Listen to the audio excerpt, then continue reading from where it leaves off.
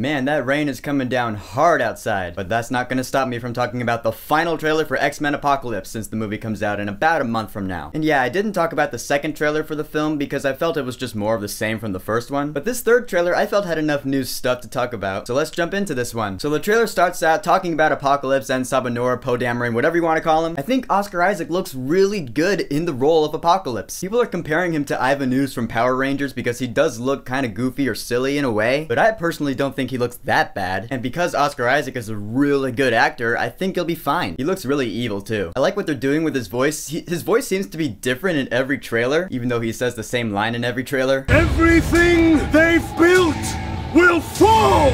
Just makes me wonder how his voice is gonna turn out in the final product. You see a lot more of Mystique in this trailer, and people are... they're saying they're getting tired of her. They're comparing her to Katniss Everdeen because it's Jennifer Lawrence, and for some reason people say they're getting tired of her, which I don't get at all. It's Jennifer Lawrence. She's always been a badass. She's one of my favorite actresses. Maybe I'm being too nice, but what can I say? I'm a nice guy. I want to see Mystique take charge. Another thing we see is Magneto becoming one of the 4 horsemen. You know, Apocalypse's 4 followers. In this movie, you got Storm, Archangel, Psylocke, and Magneto. They're gonna be the 4 horsemen in the movie. Charles Xavier is trying to convince Magneto not to join him, to which Magneto responds, "Whatever it is you think you saw in me, I buried it with my family." Damn. Poor guy, his life sucks. Although he was pretty badass in Days of Future Past. Speaking of Days of Future Past, it's awesome to see Quicksilver again. He was one of my favorite characters in that movie. And there was a line in that film where he's talking to Magneto, he's all like, "You can move metal?"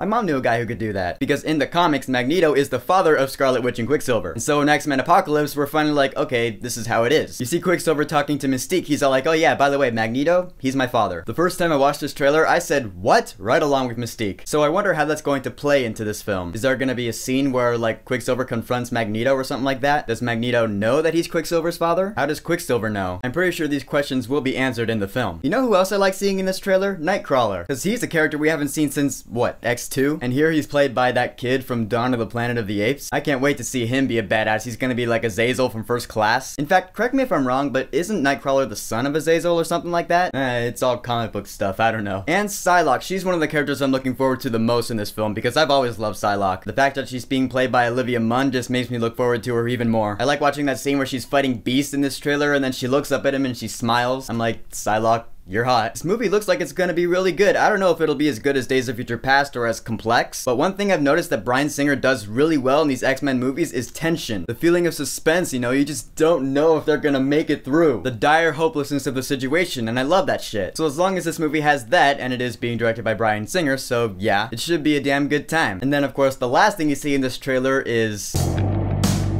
Well, you've been busy. We had a little help. Wolverine's back and he has metal claws this time. He's probably not gonna be in too much of the movie. It might just be for like one scene and that's it. Which, whatever, I'm fine with it. Because Apocalypse and Psylocke and everything else in the movie, that should be really cool. The thing that has me scratching my head about this film is that we know the X-Men are going to beat Apocalypse, right? Because the timeline is this movie takes place in the 80s, and we saw at the end of Future Past that everyone's fine and learning in their school. Professor X and Jean Grey and Cyclops and Beast and Wolverine, they're all fine. I'm sorry if you feel that I just ruined it for you, but it's already been ruined. Unless they kill off Professor X or something like that, create another alternate timeline, and then we just gotta do the whole continuity error thing again. Who the hell knows? But X-Men Apocalypse looks really good, and I want to know what you guys think. So, the final trailer for X-Men Apocalypse. Have you seen it, and what did you think about it? Whatever you think, go ahead and leave a comment. And don't forget to subscribe.